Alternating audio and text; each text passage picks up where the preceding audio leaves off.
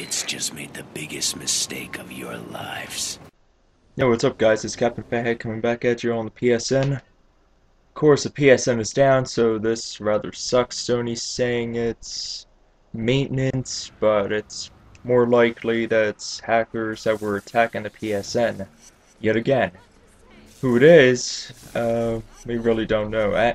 Anonymous, it might be them, but they're saying they had no involvement in it, but who knows, who knows. And I know one thing, that myself and many other PS3 owners out there are very pissed off about this, you know? You know, it's one or two or a group of 40-year-old people getting together, let's hack the PSN! Bunch of bastards. That's why it's not good to rely on online gameplay all the time. Like, so the gameplay footage I have here is of Infamous, single player only. Great game. I just picked it up the other day. Thank God I did, because I'd be bored as hell right now. You know, Sony, like I was saying earlier, Sony's saying it's a maintenance issue, but I wish we would get more information. If it was hackers, I would at least have some, you know, relief, kinda.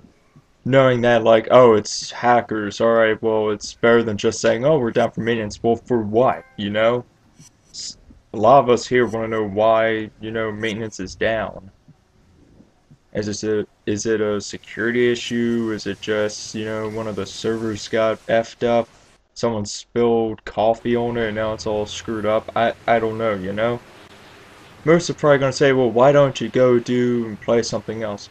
Well, you know, I play on PS3 in my spare time, you know?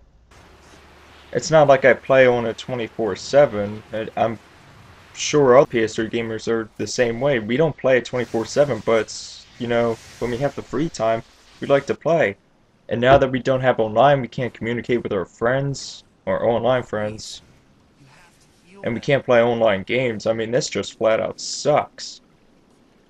And it's bullshit that, you know, hackers are going on here, believed to be hackers. Hackers are coming on here and just fucking everything up for everyone, you know? They're not making a good name for themselves. It's like, what the fuck? That was like Anonymous before when they were attacking the PSN, what, about a month ago? They said they want to ensure, like, the people on the PS3, like, I don't know, some bullshit though. Eventually they stop, but who knows if they're starting again. You know, you really can't predict what they do. So, I have confidence that Sony will fix this as soon as possible, and if it is hackers, I hope they sue their asses like they did GeoBot. I just hope those hackers don't run to South America, although it would show that they're cowards.